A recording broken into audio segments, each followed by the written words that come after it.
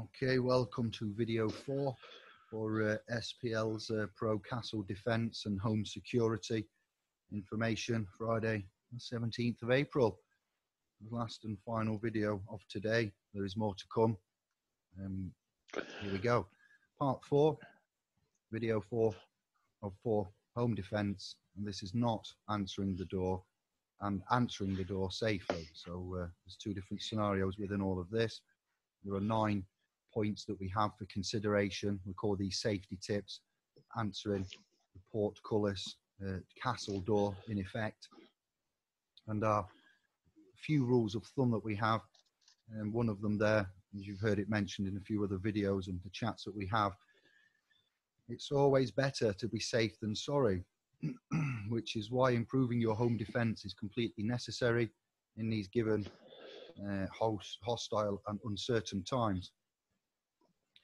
So please continue to read on to find out some castle safety tips for answering the door, and we're going to read them to you now, as this publication is what we're promoting in the area of home defence.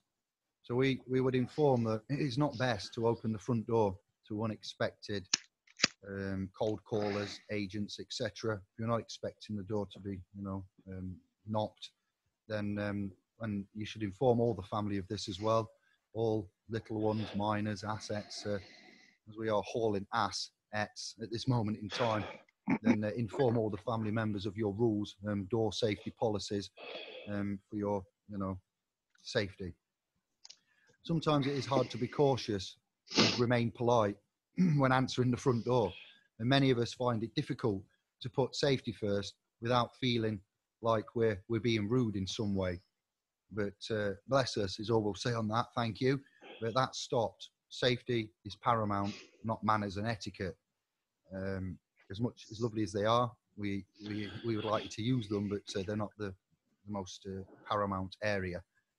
Safety is. So nowadays we can't be too trusting, because not all bad guys actually break into our homes at night when we're asleep.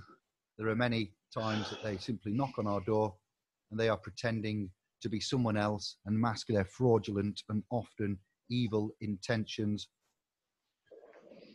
As crimes committed against the elderly, vulnerable and single mothers are on the up, we see, and are far too frequent for our liking, including the less abled.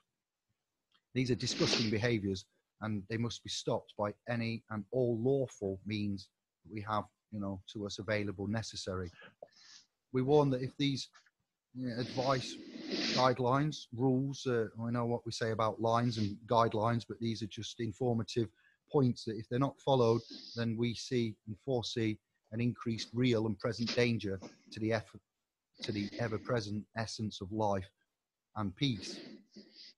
So before one considers attending or even to open the door, we would like you to consider keeping this Castle Home Defence Safety Tip publication document in mind. Print it and have it with you would be great as well. By the door, let the family know where it is, get them familiar with what we're saying here, and be careful in the future whom you open the door to and indeed let into your home, as agents will, on collection purposes, argue. And I've got a video on my channel where this has happened on Indiglo, where he argued peaceful entry was obtained because an elderly gentleman opened the door and he gained access through shoulder, foot, non-peaceful entry. So we're aware and we have proof that this happens on a daily basis, and we are trying to stop that. So be careful on that front, and we want you to place notices and the things that we've discussed, previous videos, borderlines, and no admittance, private property, trespass, visitors seen strictly by appointment that we have there, and we've put on the other videos, and we're going to have for download also this one, the private property notice of removal of implied rights of access. So we have 2 ready to go alongside this document.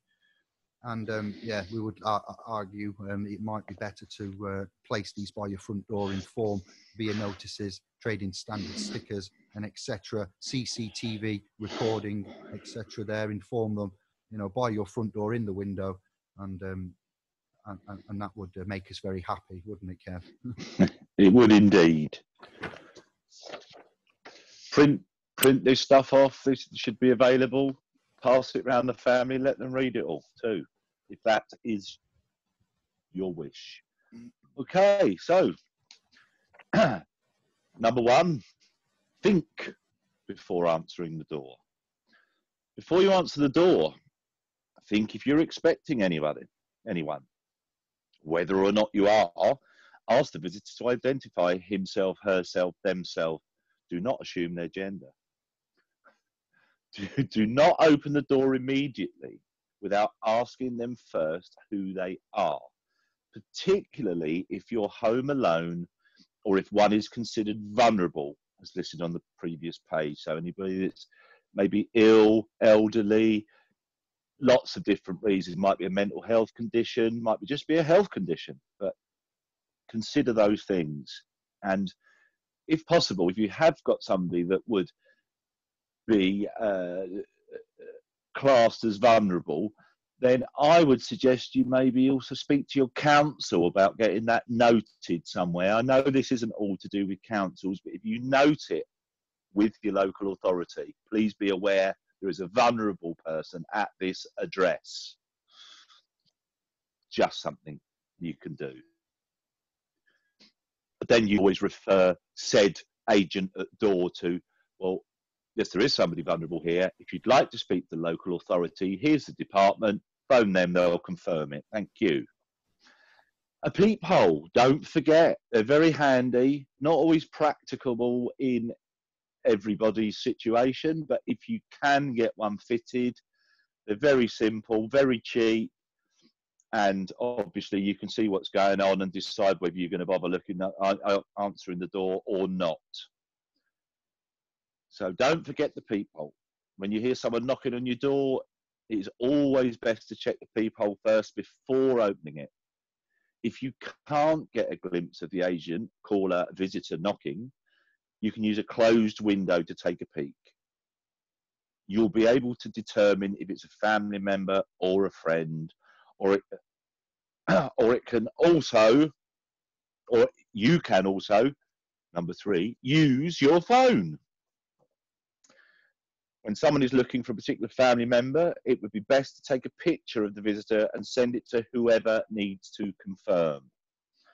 You can also just call them and ask if they're expecting a visitor and if they know who the person is. Another handy tip, and always worth an investment for relatively small amount of money, chain lock. Install one. Install a chain lock. Being able to crack the door open without unchaining your lock is a great security feature. This is also useful if you need to grab something small from someone without the need to unlock the door. So somebody wants to pass you some paperwork, you can get to put the letterbox, or they're passing you a card so that you can check they are who they say they were. You can do that through the limited space that a chain lock would allow. This is also useful if you need to grab something small from someone without the need to unlock the door. Again, most vulnerable homes should check the integrity of these and add as applicable if not fitted. One good rule of thumb is prevention is better than cure. Number 5, make a phone call. Call whoever your visitor says they represent to ensure they did send someone out to your home. If it is a repair guy, look for the number of their office in the phone book or search the internet yourself. Do not, I repeat, do not just simply call the number the visitor gave you. As previously said, quite often these days, there's somebody sat down the road in a car. If they give you a mobile number to call, I would be really suspicious. It should be a landline number if it's an office. So just something there for you. That's it. Off to David. I'll take over. Have I unmuted now? I did try and speak to you earlier and I was on mute, but we'll move on. We realise for agents, bailiffs, debt collectors, etc., sheriffs, we will go deeper into the verbatim scenarios there. This is not the video for that. We've kept it at the beginning level. This is your foundation level area of education and courses that we've promised you.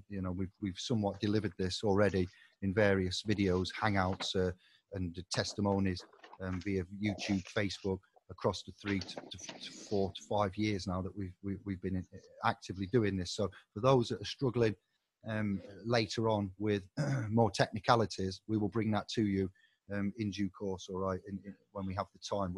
This is just the beginning, and to say hello to the Facebook realm, watch parties, YouTube, and then we will progress as fast as we can, basically. So number 6, keep home defence. Right, this is particular now to states and countries, continents and constitutions.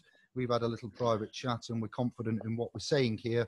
We did have the right to bear arms as Britons, English, etc. some time ago. The right to bear arms is not so much applicable now for Britain. Again, we'll go deeper onto the constitutional changes and the rights too, and what our rights are legally and privately, etc. So when I say this, we say this: keep home defence weapons handy. We are not promoting any violence. We are peaceful, loving, sentient, non-vexatious, non-violent. And if something happens, it'd be better to have it and not need it than to need it and not have it. That can come in the form of sprays, liquids. We're not talking knives. We're not talking, big old scary weapons. But in America, we know that they have the right to bear arms, and they can, in an isolated area, we'll go Texas, Arizona, think of the horror films that you've seen and look at the defense they have there. I'm not saying take law from Hollywood. What I'm saying is look at America's and how they defend and their rights. England, Anglo, not UK, but Britain is somewhat different. We'll go into that later. So you are allowed to have a licensed weapon in some continents, and that is a fact. So no matter what you think you hear from us, you would need to come. We'll get this. Listen, keep emergency weapons around just in case something bad happens. Place them close to you or someplace easy to reach, especially for at night times or night visitors, bedrooms, doorways, access points, in places where you wouldn't normally think to keep them, just in case. Keep them, in the secure places that only you can find them. We have assets, blood, young stars around. They can't be getting hold of them. Guns have to follow rules, licenses, cabinets, etc., depending on your constitutional rights there. So it's a last resort, having a weapon nearby, but it can often, we've found, spell the difference between life and death. We hope it doesn't come to that, but this is the stickier end and the worst end of the scenario. We hope for the best and we prepare for the worst. It's a rule of thumb there. And with that said, number 7 is listen to your gut feeling. If you feel or think something is wrong, there's probably something wrong, we find. Go with your gut. Do not ignore your gut feelings, because it possibly can save your life. It is an unspoken part of situational awareness. Okay. Do not be afraid to reschedule. So if you are suffering with an affliction, or you are suffering, allow, endure. If you are afflicted with any kind of issue, and it might not be convenient or practical or the right time, and you are anxious, and anxiety is a key role here. Depression, many have this. So on these occasions, you might not want to be dealing with them, and you may need to, through the councils and boroughs and ways that we've said, arrange access so you have a notice and you are prepared, and we find that goes a lot better for various reasons. So on any occasion that one cannot verify a visitor's identity, and this is a visitor collection agents and sheriffs and DCAs, sheriffs, bailiffs, and all around the world, different names. They have ID, warrant cards, paperwork, court-appointed paperwork. We've gone through this extensively. So if they are there for legal collection, court, fines, levy, etc., then they would be there with the correct paperwork, backup, warrants, cards, all of that later down the line. Okay, so hold fire on that one. You should be able to verify any visitor's identity, particularly those that are in that field of finance, legal, enforcement, levies. and you can reschedule an appointment on a later date. These, what we've given you, will help you do that, and they will notice them straight away. Okay, so we'll go deeper into this, into the partisan chats, and they will give you the time to check on visitors and ensure that you know who they are before allowing them inside the home, property, etc. You know, we'll go deeper on this and expand on it later. So, thank you.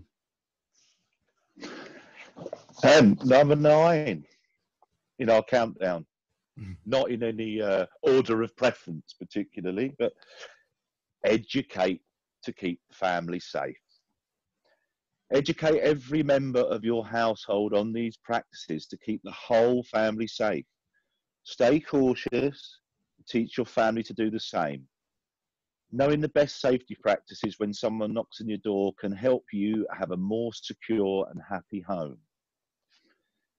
Home defense is more than just having a weapon, or if USA or international, possibly, if you're in those jurisdictions, then a licensed firearm may be with you, should you be in that position. Please research and confirm your rights as per your country's constitution, and learn more about home burglaries and defence. Nowadays, we can't always be so trusting. Very true, unfortunately. We no longer have the luxury of simply believing a stranger's word without questioning first. With home invasions happening all over, you have to be extra sure before letting a visitor in. Taking these steps to ensure your safety is necessary, especially if you are home alone. Precaution is key when approaching a visitor at your door. Stay safe. Remember, you are in control. Don't answer the door. Don't answer the door. Very simple. And just on that, if anybody's hadn't listened to these and has got any other home defence tips or any stories you might have of how you've dealt with these slithering subjects when they attend your property, we'd love to hear from you. You can drop in your 2 pence worth in the comments on SPLS Pro, or you can drop us an email at contact@SPLS Pro. That would be awfully kind of you. Thank you. Well, thank you, brother. Yes, that would be contact@splspro.com. And we say this in light of the times at present. We don't know what is happening with emergency congressional and parliamentary suppositions to public codes and codified secular law. So we recognise the rights of man. If you've been with us a while and you know Kevin and David and SPLs and how many countless video casts we've done previously through the years, and you will be au fait with this, and you'll be quite nonchalant with how we roll on a private capacity, status and standing, assumption and presumption. We need to articulate our rights and express them, and these are the ways in which we do that and how we do that, the language. As Kev has pointed out there, we can no longer have that luxury of trust. Trust is failing and has crumbled, and we're here to bring it back. We're here to use these maxims of biblical, number 1, and then we go to equity, number 2, the KJV and so forth, and the biblical mosaics, and then we can go to Roman, public, secular, Westminster, international, covenants, political, human rights, and we're working down a long tree of articulated the correct ways, and we're not telling you anything here. Again, there is no legal advice. This is what we're doing. Out of man's desperation comes our innovation. So we assume that most of you are au fait with this and knowledgeable. If you're not, then that's why we're here, and we have a cold calling template letter that we're going to upload in addition with these videos and documents, and we're going to be heading into safety of estates, biological estate. This estate here is number 1, your queen, your wife, your partner, your common law wife, etc., your blood, your young stars, star seeds, assets. When we say, this is a play on American English, we're hauling ass, is what they say in America. It's time to haul ass. Well, it's time to haul assets. And yeah, we're going to add that bit there. And Kev, have we got anything else we've missed or we need to encompass? Well, as I say, as we move on, people, this is very basic. This is basics. This is not, an exhaustive, that's it, that's everything you need to do. This is purely the basics of protecting yourself and being wary and how to deal with these people. As Dave said, there's a template letter which you can use to send to the companies if they've turned up on your doorstep unannounced, to get them to stop. There's also template letter for DCAs, which I think is up on the .com, but that will be included with these for the same purposes. If they've written to you saying you owe us X, Y, Z, there's a good template letter to send to them under GDPR, DPA, which sets out what you require from them. They won't be able to provide it. More often than not, you might not hear from them again. You might get a new one trying you, which you then do the same letter to. But yes, we have ways and means of dealing with these situations, and they are all available to you people. Thank you. Brilliant. This has been rather fun. It's now about 3:45 by my alleged timepiece. We've spent a few hours on this. I've spent all yesterday putting on software and working out how best to do this. Zoom was not the desired way to do this, but we thank the platform for allowing us to simply do these and record them and manage them. We are going to get more powerful processors and desktops, laptops at this end, and we will be able to incorporate a lot better presentations and have guests on and do this as Google, the Hangouts and the realms changing again, rights, access, broadcasting and etc. So we are managing the best we can here, and I'm disappointed that my broadcasting software that I've spent 3 days learning to use and installing and configuring, and I went to run, you'll see the tests on the Facebook broadcast group we've done and the YouTube for Indie Glow.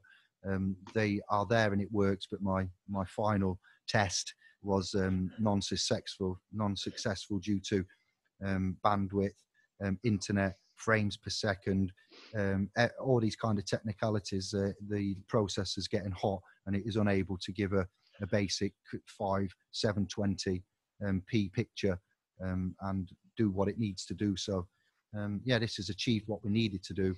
They're recorded privately and we intend them to be on as watch parties to introduce us to the family.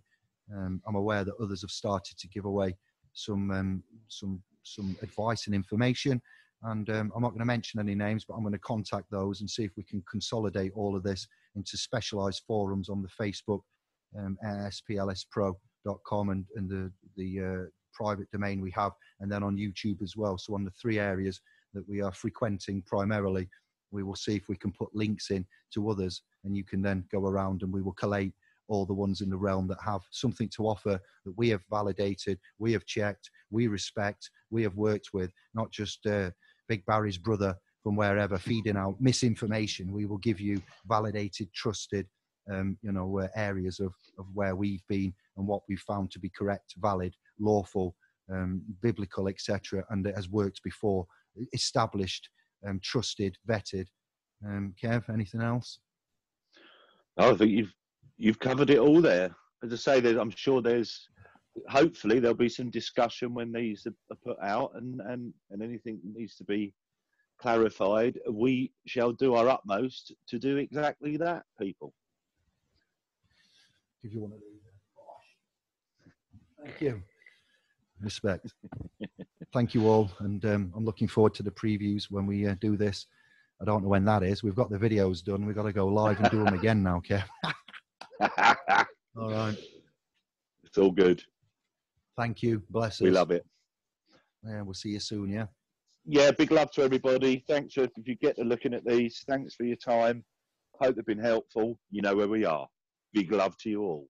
Yes. I'll do one of them. I can do one of them. Ciao for now. Much love. Cheers, everybody.